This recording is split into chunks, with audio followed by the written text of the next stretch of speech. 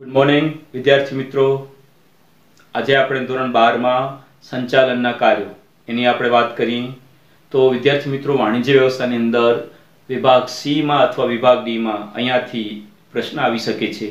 આયોજનનો અર્થ આપો, વ્યવસ્થા તંત્ર કોને કહેવાય, દોરવણી કોને કહેવાય, અંકુશની વ્યાખ્યા આપો. તો વિદ્યાર્થી મિત્રો, અહીંયા આપણે સંચાલનના કાર્યો શું છે એની વાત કરીએ. સામાન્ય રીતે સંચાલનના કુલ 5 કાર્યો છે: આયોજન, વ્યવસ્થા તંત્ર, કર્મચારી વ્યવસ્થા, દોરવણી અને અંકુશ. અહીંયા વિદ્યાર્થી મિત્રો પેજ નંબર 8 ઉપર ટેક્સ્ટ બુકની અંદર સંચાલનના કાર્યોનું વર્ગીકરણ આપવામાં આવેલું છે. પહેલા આપણે એની વાત કરીએ. તો જો વિદ્યાર્થી મિત્રો, અહીંયા પહેલા કોન્ત અને ઓડોનલનું એક વર્ગીકરણ છે જે આપણે ભણવાના છીએ. કુલ 5 સંચાલનના કાર્યો છે: આયોજન, વ્યવસ્થા તંત્ર, કર્મચારી વ્યવસ્થા, દોરવણી અને અંકુશ. એવી રીતે હેનરી ફ્યોલનું એક વર્ગીકરણ છે. એમાં આયોજન, વ્યવસ્થા તંત્ર, આદેશો આપવા, સંકલન અને અંકુશની વાત છે. ત્યાર પછી પીટર ડકરનું વર્ગીકરણ છે ધંધાનું સંચાલન, સંચાલકોનું સંચાલન અને કામદારો અને કામનું સંચાલન. ત્યાર પછી લ્યુથર ગ્યુલુકનું એક વર્ગીકરણ છે આયોજન, વ્યવસ્થા તંત્ર, કર્મચારી વ્યવસ્થા, દોરવણી, સંકલન, માહિતી પ્રેષણ અને અંદાજપત્ર. પછી ડોક્ટર જ્યોર્જ ટેરીનું એક વર્ગીકરણ છે. એની અંદર એમણે સંચાલનના 4 કાર્યો આપ્યા છે: આયોજન, વ્યવસ્થા તંત્ર, દોરવણી અને અંકુશ. તો વિદ્યાર્થી મિત્રો, આપણે આ વર્ગીકરણને સમજી તો આમાં એક જ વ્યક્તિના વર્ગીકરણને આપણે સમજવાનું છે, કોન્ત અને ઓડોનલનું. એમાં એમણે સંચાલનના કુલ 5 કાર્યોનું વર્ગીકરણ આપ્યું છે. સૌથી પહેલા આપણે વાત કરીએ છીએ આયોજન. તો વિદ્યાર્થી મિત્રો, અહીંયા તમે આયોજનમાં જુઓ, આયોજન કોને કહેવાય, આયોજન શું કામ કરે છે, સંચાલનમાં આયોજનની જરૂરિયાત શા માટે છે, એની વાત આપણે સમજવાનો અહીંયા પ્રયત્ન કરીએ. આ ખૂબ મહત્વનો એક મુદ્દો છે વિદ્યાર્થી મિત્રો. આયોજન માટે એમ કહેવાય છે, આપણે બધા ઘણીવાર જાણતા હોઈએ કે આયોજન એટલે પ્લાનિંગ. કોઈ પણ કામ છે કઈ રીતે કરવું, કામની વ્યવસ્થા કેમ કરવી, એને આપણે સામાન્ય ભાષામાં આપણે આયોજન તરીકે ઓળખીએ છીએ અને પ્લાનિંગ તરીકે ઓળખીએ છીએ. ઘણીવાર આપણે કોઈ કામ કરવા માંગતા હોય તો આપણે એમ થાય કે ભાઈ પ્લાનિંગ કેમ કરશું, કામ કેમ કરશું, તો એને આપણે આયોજન તરીકે ઓળખીએ છીએ. પણ વિદ્યાર્થી મિત્રો, આયોજન માટે ખૂબ જ મહત્વનું એક વાક્ય છે કે even God cannot change the past but man can change the future. એટલે કે ભૂતકાળને તો ઈશ્વર પણ બદલી શકતો નથી, પરંતુ હા, મનુષ્ય ભવિષ્યને 100% બદલી શકે છે. તો વિદ્યાર્થી મિત્રો, આયોજન કોને કહેવાય, આયોજન શું કામ કરે છે, આયોજનની ભૂમિકા સંચાલનમાં શું છે એની આપણે વાત કરીએ છીએ અહીંયા. તો વિદ્યાર્થી મિત્રો, પહેલા આયોજન શું છે એ વાત કરીએ. કે આયોજન એટલે કે અપેક્ષિત પરિણામો હાંસલ કરવા માટે હકીકતોની પસંદગી કરવી, તેમની વચ્ચેના આંતર સંબંધો સ્થાપવા અને જરૂરી પ્રવૃત્તિઓના અવલોકન અને ઘડતર માટે પૂર્વાનુમાન કરવું, એને આયોજન તરીકે ઓળખવામાં આવે છે.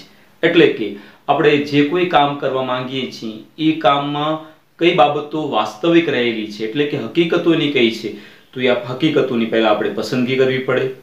પછી હકીકતોનું સંબંધ અન્ય કઈ બાબતો સાથે જોડાયેલું છે એમની વચ્ચેના આંતર સંબંધોની સ્થાપના કરવી પડે.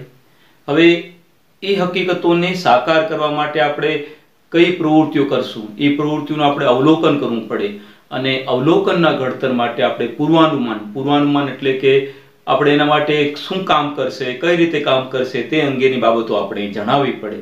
તો આયોજન એટલે કે વર્તમાનમાં ભવિષ્ય માટે કરવામાં આવતી વિચારણા. હમણાં આપણે ફ્યુચર માટે જે વિચારણા કરીએ એને આપણે આયોજન તરીકે ઓળખીએ છીએ.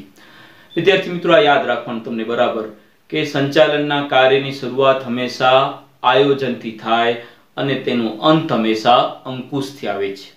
હવે આયોજનમાં હોય શું છે વિદ્યાર્થી મિત્રો? તો નક્કી કરેલા હેતુઓને સિદ્ધ કરવા માટે કોણ કામ કરશે, કઈ રીતે કામ કરશે, કેવી રીતે કામ કરશે, કેટલા પ્રમાણમાં કામ કરશે અને કાર્ય ક્યારે પૂર્ણ કરશે, તેનો અગાઉથી કરવામાં આવતી વિચારણા. કેવી? તો બુદ્ધિપૂર્વકની વિચારણા.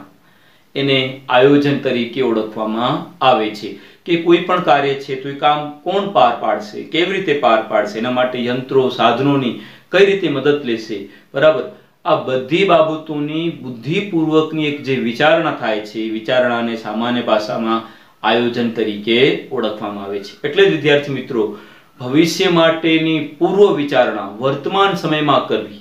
હમણાં વાત કરી કે વર્તમાનમાં ભવિષ્યનું વિચાર કરવું, બરાબર છે, અથવા તો ભવિષ્ય માટેની વિચારણા વર્તમાનમાં કરવી, તેને આપણે આયોજન તરીકે ઓળખીએ છીએ. વિદ્યાર્થી મિત્રો, ભવિષ્યમાં કેવી ઘટનાઓ બનશે એ નક્કી થતું નથી. કેવી રીતે બધી બાબતો આવશે એ કાંઈ જાણ હોતી નથી.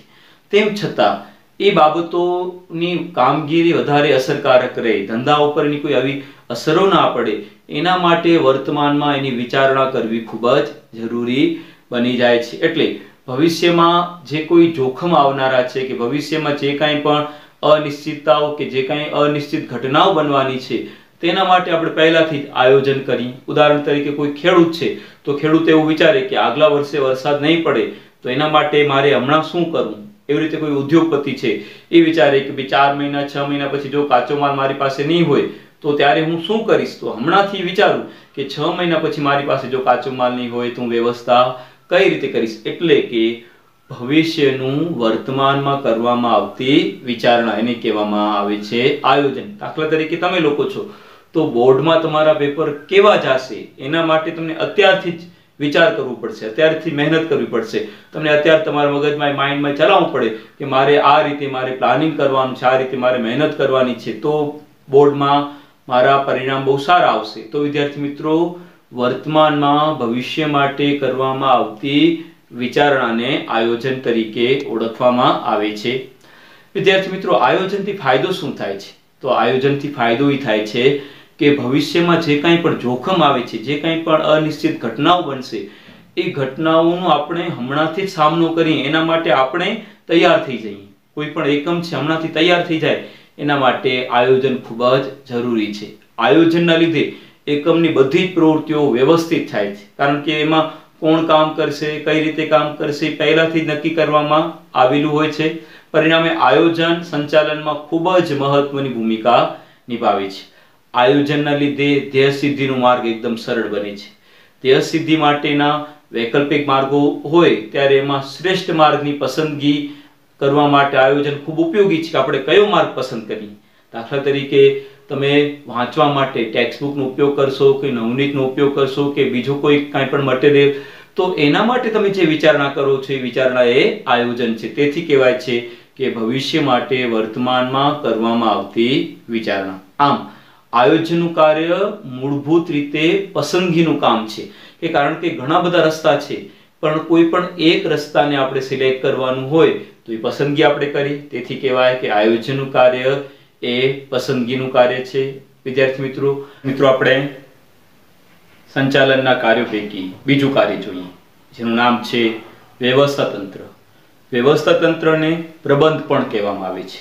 પહેલા તો એ જોઈએ કે વ્યવસ્થા તંત્ર છે શું. તો વિદ્યાર્થી મિત્રોની વ્યાખ્યા એવી છે કે સમાન હેતુઓની સિદ્ધિના અર્થે કાર્યરત વ્યક્તિઓ વચ્ચે સત્તા અને જવાબદારીની વહેંચણી કરતા માળખાને વ્યવસ્થા તંત્ર કહે છે.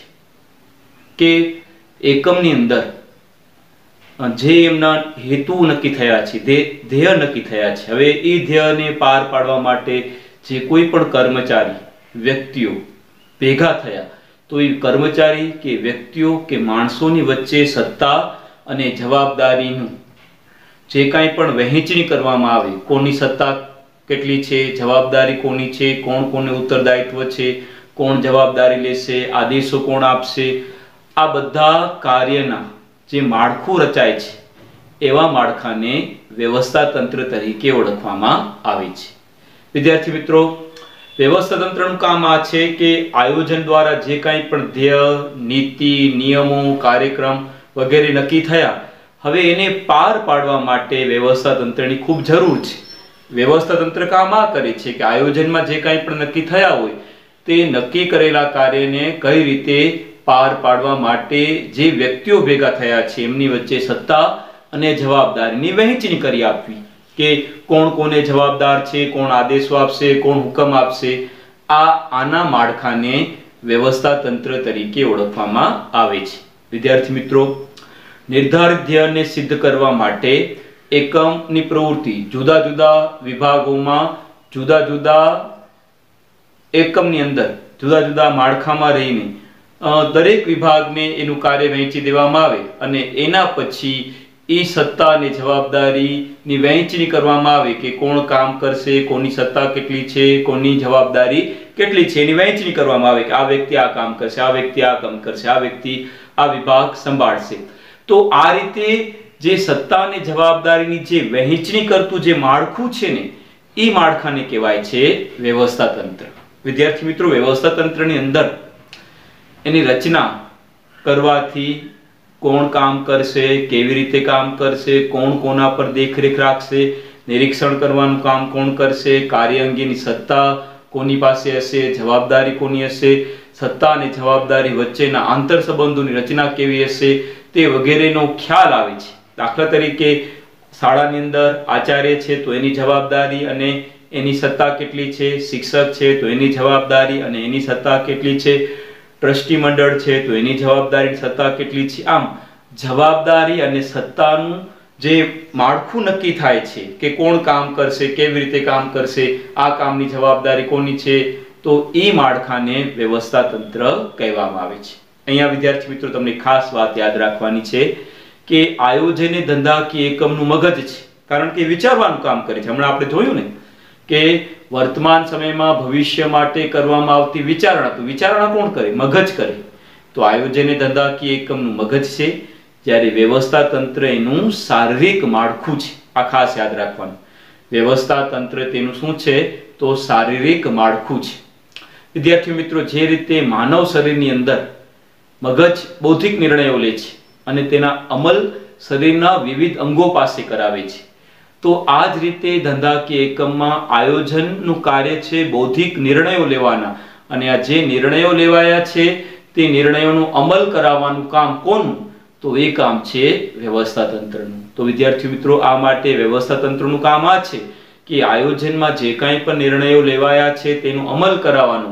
એ અમલ કરાવવા માટે સત્તા કોની, જવાબદારી કોની, કોણ કામ કરશે, કોની દેખરેખથી કામ કરશે, તે અંગેનું જે માળખું નક્કી કરવામાં આવે એ માળખાને કહેવામાં આવે છે વ્યવસ્થા તંત્ર.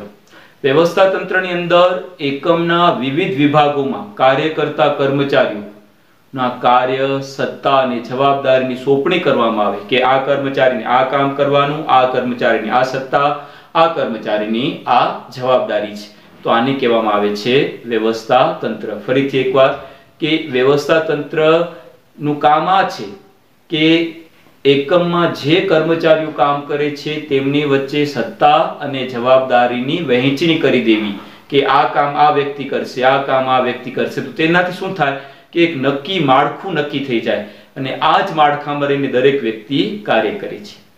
ત્રીજા મુદ્દાની વાત કરીએ છીએ, કર્મચારી વ્યવસ્થા. ખૂબ અગત્યનો વિદ્યાર્થી મિત્રો આ મુદ્દો છે. અહીંયા એમ કહેવાય છે કે employment R arms and legs of unit, એટલે કે કર્મચારીઓ એકમના હાથ અને પગ છે. હમણાં આપણે વાત કરી કે ધંધાકીય એકમની અંદર આયોજન મગજ છે, વ્યવસ્થા તંત્ર તેનું શારીરિક માળખું છે. તો કર્મચારી શું છે? તો કર્મચારી તેના હાથ અને પગ છે. જેટલા કર્મચારી મજબૂત હશે, જેટલા કર્મચારી સતત કામ કરતા રહેશે, એટલા જ પ્રમાણમાં એકમ પણ સતત ચાલતું રહેશે, એટલે એને હાથ પગ તરીકે ઓળખવામાં આવે છે. વિદ્યાર્થી મિત્રો, જ્યોર્જ ટેરી એમ જણાવે છે કે કર્મચારી વ્યવસ્થાનો ઉદ્દેશ સંતોષકારક અને સંતુષ્ટ કર્મચારી દળ ઊભું કરવાનું, તેની જાળવણી કરવાની અને તેને વિકસાવવાનું છે. કે એકમની અંદર છેવટે તો કામ કરવા માટે કર્મચારીઓ જ જોશે. તો કર્મચારીઓ કેવા હોવા જોઈએ? તો સંતોષકારક અને સંતુષ્ટ, જે પોતાના કામથી ખૂબ સંતોષ મળતો હોય, જેને પોતાના કામ માટે ખૂબ મહત્વનું હોય, એવા કર્મચારી જોઈએ છે. તો એવા કર્મચારીને મેળવવાનું, તેને જાળવવાનું અને તેને વિકસાવવાનું કામ આ કર્મચારી વ્યવસ્થા કરે છે. જ્યાં એકમ હોય ત્યાં કર્મચારી હોવાના જ છે, કેમ કે એકમ વગર તો ક્યારે કર્મચારી ન હોય, ને કર્મચારી ના હોય તો ક્યારે એકમ પણ ના હોય. તો એકમ વગર ક્યારે કર્મચારી હોઈ શકતા નથી. તેથી એમ કહેવાય છે વિદ્યાર્થી મિત્રો કે કર્મચારી વિનાનું એકમ એ હાડ પિંજર છે. જેમ આપણું શરીરમાંથી આત્મા નીકળી જાય તો શરીર કેમ પછી હાડ પિંજર થઈ જાય, એમ એક હાડ પિંજર છે. જો કર્મચારી દળ નીકળી ગયા તો કોઈ પણ એકમની પ્રવૃત્તિઓ નો અંતિમ આધાર તો તેના કર્મચારી ઉપર જ રહેલો છે. આપણે યંત્રો લઈ આવીએ, સાધનો લઈ આવીએ, એમની ગોઠવણી બહુ સારી કરી, માળખું ઉત્તમ બનાવીએ, પણ કર્મચારી જ સારા ના હોય, કર્મચારી જો સારી રીતે કામ કરી શકતા ના હોય, જો કર્મચારી શીખેલા ના હોય, અનુભવ પામેલા ના હોય, તો બધા સાધનો, બધી પદ્ધતિઓ, મેથડ, યંત્રો બધાનો કોઈ અર્થ નથી. કારણ કે છેવટે તો કામ કરનારા કોણ છે? તેમના કર્મચારી છે. એટલે કર્મચારી ખૂબ જ મહત્વના અંગ એકમની અંદર રહેલા છે. વિદ્યાર્થી મિત્રો, કર્મચારી માટે એમ કહેવાય કે યોગ્ય જગ્યાએ, યોગ્ય સમયે, યોગ્ય સંખ્યામાં અને યોગ્ય લાયકાત ધરાવતા કર્મચારીઓની ભરતી, પસંદગી, બઢતી, બદલી, તાલીમ, એમને છૂટા કરવા, એ નિવૃત્ત થાય તો નિવૃત્તિ સમયે એમના માટે કલ્યાણકારી પ્રવૃત્તિઓ કરવી વગેરે બાબતોની વિચારણા આ કર્મચારી વ્યવસ્થા એટલે કે સ્ટાફિંગની અંદર કરવામાં આવે છે. કર્મચારી સંતોષાયેલા હોય તો તેમનો ઉત્સાહ અને જુસ્સો વધી જાય. કારણ કે એને પોતાના કામ માટે બહુ સારામાં સારું વલણ રાખતું હોય કે ના, મારું કામ બહુ ઉત્તમ છે, તો એ ઉત્તમ કામમાં એને મોટિવેશન મળે છે. તો આ મોટિવેશન આપવાનું કામ આ કર્મચારી વ્યવસ્થાનું છે. તેથી એકમની ઉત્પાદકતા અને કાર્યક્ષમતામાં વધારો થાય છે. કર્મચારી વ્યવસ્થા ઔદ્યોગિક એકમમાં કામ કરતા કર્મચારીને જે કાંઈ પણ પ્રશ્નો ઊભા થયા હોય, પછી બદલીના પ્રશ્નો હોય, કોઈ બઢતીના પ્રશ્ન હોય, અન્ય કોઈ પણ બીજા પ્રશ્ન હોય, તો તેવા પ્રશ્નોનું નિરાકરણ કરવાનું કામ આ કર્મચારી વ્યવસ્થા કરવામાં આવે છે. કોઈ પણ ધંધાકીય એકમની સફળતાનો મહત્તમ આધાર વિદ્યાર્થી મિત્રો તેમના કર્મચારી ઉપર રહેલા છે. ઉદાહરણ તરીકે કોઈ શાળા છે તો શાળાની અંદર શિક્ષકો બહુ સારી રીતે કામ કરતા હોય, પોતાનો વિષયને ખૂબ સારી રીતે ભણાવતા હોય, તો એ શાળામાં પોતાના વિષયનું રિઝલ્ટ 100% લાવે. એમ દરેક શિક્ષક પોતાના વિષય માટે રિઝલ્ટ 100% લાવે તો શાળામાં વિદ્યાર્થીઓ બધા જ પાસ થઈ જાય, શાળાનું રિઝલ્ટ પણ 100% આવે. પણ એ આધાર કોના ઉપર છે? એ શાળાના શિક્ષક ઉપર. એવી રીતે કોઈ પણ એકમની અંદર એકમ સફળ થાય છે તો ક્યારે નક્કી થાય? એ તેના કર્મચારી ઉપર ખૂબ મહત્વનું કામ કરે છે. તો કર્મચારી એકમના શું છે? હાથ અને પગ છે. વર્તમાન સમયમાં માનવ શક્તિનું આયોજન કરવું, માનવ સાધન વિકાસ કરવો, તેમની કામગીરીનું મૂલ્યાંકન કરવું, તેમની કારકિર્દીનું આયોજન કરવું વગેરેનો સમાવેશ આ કર્મચારી વ્યવસ્થામાં થાય છે. તો વિદ્યાર્થી મિત્રો, દરેક કર્મચારી એકમ માટે ખૂબ મહત્વના છે.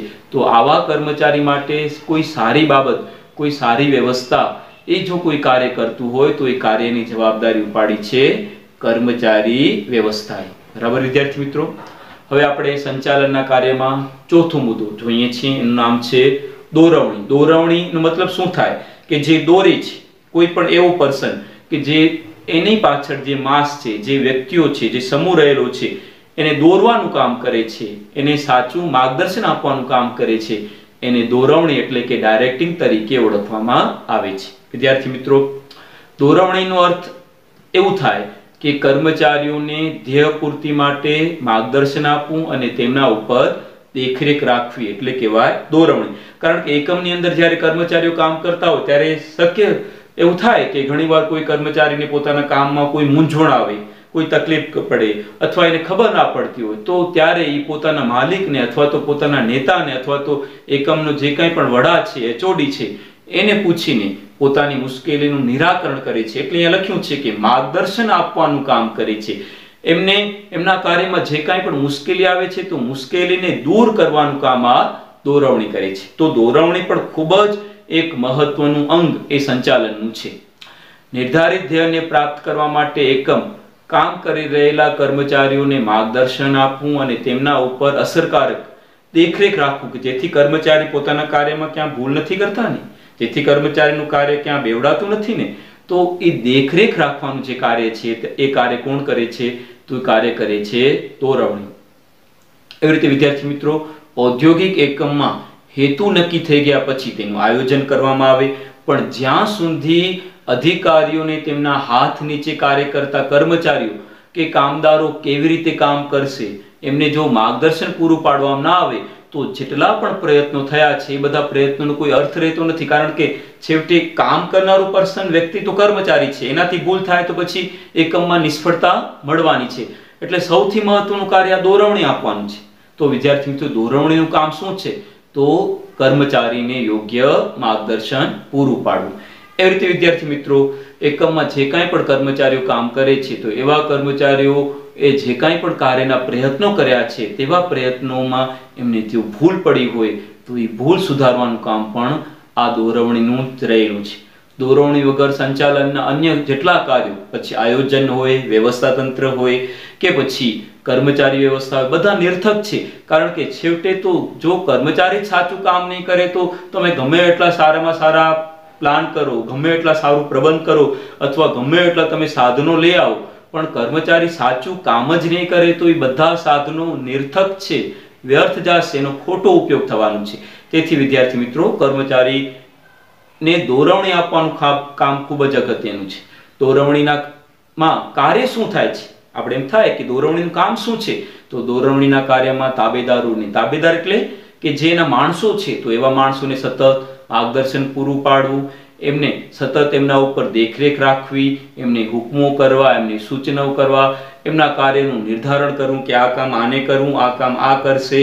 એવી રીતે કામદારોને તેમના કામ માટે સતત મોટિવેશન આપ્યા કરવાનું કામ અને તેમને સતત એક સારામાં સારું નેતૃત્વ પૂરું પાડવાનું કામ આ કર્મચારી વ્યવસ્થા આ દોરવણીની અંદર રહેલું છે.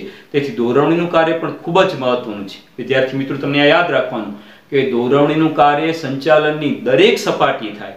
પછી તે ઉચ્ચ સપાટી હોય, મધ્ય સપાટી હોય કે નિમ્ન સપાટી, દરેક સપાટીએ કામ થાય છે અને તે સતત ચાલતી પ્રક્રિયા છે. હવેનો મુદ્દો અંકુશ, બરાબર, એટલે કંટ્રોલિંગ જેને કહીએ. સંચાલન આપણે 5 કાર્યો ભણી રહ્યા છીએ: આયોજન, વ્યવસ્થા તંત્ર, કર્મચારી વ્યવસ્થા, દોરવણી અને અંકુશ. તો વિદ્યાર્થી મિત્રો, અંકુશ કોને કહેવાય? તો અહીંયા જો અંકુશની વ્યાખ્યા શું છે? પ્રયત્નો અને પરિણામ, પ્રયત્ન, પરિણામ અને સાધનો અને ઉદ્દેશો વચ્ચે સંતુલન સાધવાનું કાર્ય એટલે અંકુશ છે. એટલે કે એકમની અંદર જે કર્મચારીઓ કામ કરી રહ્યા છે તે આયોજન મુજબ કરી રહ્યા છે કે નથી કરી રહ્યા તે જોવું તો પડે ને. આપણે કર્મચારીને કામ સોંપી દઈએ, પછી જો આપણે એના કામ ઉપર દેખરેખ ના રાખીએ, જો આપણે એ કામ કેવું કર્યું છે નથી કર્યું આપણે જોઈએ નહીં, તો એ કર્મચારીને તો પોતાની ભૂલ દેખાશે નહીં, તો પરિણામે સમય બગડશે, નાણાં બગડશે અને એકમની સફળતા પણ નીચે ચાલી જશે. તો એના માટે શું કરાય? તો એના માટે કર્મચારીઓના કાર્ય ઉપર અંકુશ રાખવાનું હોય છે. તો અંકુશની એક વ્યાખ્યા આવી પણ થાય વિદ્યાર્થી મિત્રો કે નિર્ધારિત ધ્યેયને સિદ્ધ કરવા માટે એકમની પ્રવૃત્તિમાં આયોજન મુજબ કાર્ય થાય છે કે નહીં તે જોવાની કામગીરી અંકુશની છે, અથવા તે જોવે છે તેને અંકુશ તરીકે ઓળખવામાં આવે છે. કે આયોજન પ્રમાણે કામ થયું તો બરાબર, ન થયું હોય તો એ કામમાં શું ભૂલો થઈ, એ ભૂલો સુધારવાનું કામ અંકુશ કરે છે. વિદ્યાર્થી મિત્રો, આપણે વાત કરી કે સંચાલનમાં પ્રથમ પગથિયું આયોજન છે તો અંતિમ પગથિયું તેનો અંકુશ રહેલો છે. વિદ્યાર્થી મિત્રો, જૂની પ્રણાલિકા મુજબ અંકુશને નિષેધાત્મક એટલે કે નકારાત્મક કહેવામાં આવે છે. એનો મતલબ આ થાય કે કોઈ કર્મચારીને એવું લાગે કે મારા ઉપર અંકુશ રાખવામાં આવે છે, એટલે કે હું જે કાંઈ કામ કરું છું એ મારા કામમાં ભૂલો શોધવામાં આવે છે, મારા કાર્યની અંદર ઇન્ટરફિયર કરવામાં આવે છે, હું કામ કેવું કરું છું નથી કરતો એવી દખલગીરી કરવામાં આવે છે, અને કદાચ મારું કામ જો ખરાબ થાય તો મને શિક્ષા મળશે, તો મારી ભૂલોની મને સજા મળશે. તો કર્મચારીઓ અંકુશથી બહુ ગભરાતા, એમને બીક લાગતી કે અંકુશ અમારા ઉપર શું કામ છે. પણ વિદ્યાર્થી મિત્રો, એવું નથી. અંકુશ એ નકારાત્મક નથી. અંકુશનું કામ તો સુધારાલક્ષી છે. વર્તમાન સમયમાં અંકુશનું કાર્ય હકારાત્મક છે કે કર્મચારી છે તો સ્વાભાવિક છે એના કાર્યમાં ક્યાંક ભૂલ થવાનું છે, બરાબર, માનવ સહજ છે. ત્યારે આવી ભૂલ સતત ચાલ્યા ન રહેવી જોઈએ, આવી ભૂલ અટકવી જોઈએ અને એ ભૂલને સુધારીને આપણે નવેસરથી નવું કાર્ય કરવું જોઈએ કે જેથી આપણું ભૂલવાળું કામ નીકળી જાય. તો અંકુશનું કામ ભૂલ શોધવાનું છે, હેરાન નથી કરવાનું, કોઈને સજા નથી આપવાની કે કોઈને શિક્ષા નથી કરવાનું. અંકુશનું કામ તો માત્ર સુધારો કરવાનું છે. તેથી તેને કહેવાય છે સુધારાલક્ષી પ્રવૃત્તિ છે. આ વિદ્યાર્થી મિત્રો વિભાગ સી માં આવે. અંકુશનું કાર્ય સુધારાલક્ષી છે. કારણ કે અંકુશમાં જે કાંઈ પણ કાર્ય થઈ રહ્યું છે તે કાર્યને અટકાવવાનું નથી, પરંતુ એ કાર્ય આયોજન મુજબ જો ન થતું હોય, આયોજન પ્રમાણે જો નથી થતું તો એ કાર્યને તેને અટકાવી અને તેને સાચી દિશામાં લઈ જવાનું છે કે જેના કારણે એ કાર્ય પછી ખોટી રીતે લંબાય નહીં, ત્યાં ને ત્યાં અટકી જાય અને એ અટકી જાય પછી સાચી દિશામાં વળી પાછું કામ કરે. તો વિદ્યાર્થી મિત્રો, ભૂતકાળમાં થયેલી ભૂલો વારંવાર પુનરાવર્તન ન થાય, સતત બીજી વાર આવી ભૂલો ન થાય ને તે જોવાનું કામ અંકુશ કરે છે. તેથી અંકુશ પણ ખૂબ જ મહત્વની ભૂમિકા નિભાવે છે. આ તમને ખાસ યાદ રાખવાનું કે સંચાલનનું પ્રથમ કાર્ય આયોજનનું છે અને અંતિમ કાર્ય અંકુશનું છે. તો વિદ્યાર્થી મિત્રો, અહીંયા આપણે સંચાલનના 5 અગત્યના કાર્યોની આપણે અહીંયા વાત કરી છે. થેન્ક યુ વિદ્યાર્થી મિત્રો.